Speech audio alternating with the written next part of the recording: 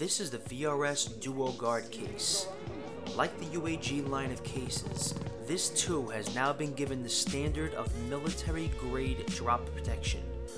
VRS is claiming that the Note 7 withstood 26 drops from a height of 48 inches with no sustainable damage. Couple that in with the improved shatter protection that the Gorilla Glass 5 provides, and you're sure to be in good hands. The Duo Guard case is a two-part construction consisting of a TPU inner body and a polycarbonate outer shell. The shell also contains a magnetic kickstand, and in my opinion, it's the best iteration of any integrated kickstand that I've ever owned. The brushed aluminum aesthetics that make up the outer shell have a light texture for improved grip, not to mention, it looks sleek as hell. The button feedback is excellent. I feel like VRS has improved this aspect of their cases year after year.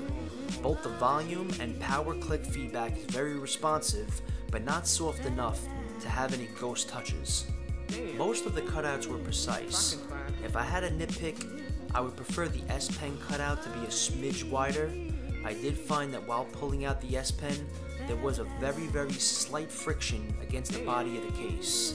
I sent my feedback on this matter to VRS, and they claimed they will forward the information to their engineers.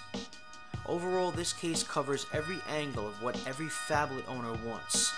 Good protection with a slim profile, great grip, and a kickstand to further enjoy media consumption.